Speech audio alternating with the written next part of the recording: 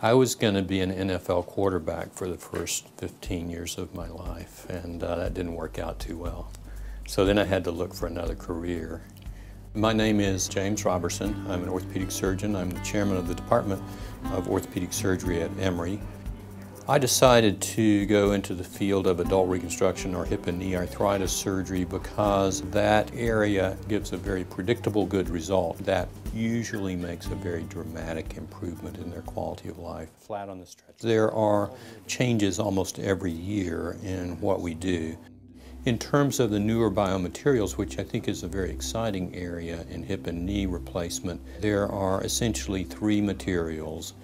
They're either ceramic on ceramic surfaces or metal on metal surfaces or highly cross-linked polyethylene.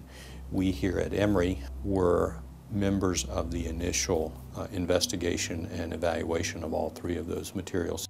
These materials can reduce wear rates by over 99% compared to previous materials.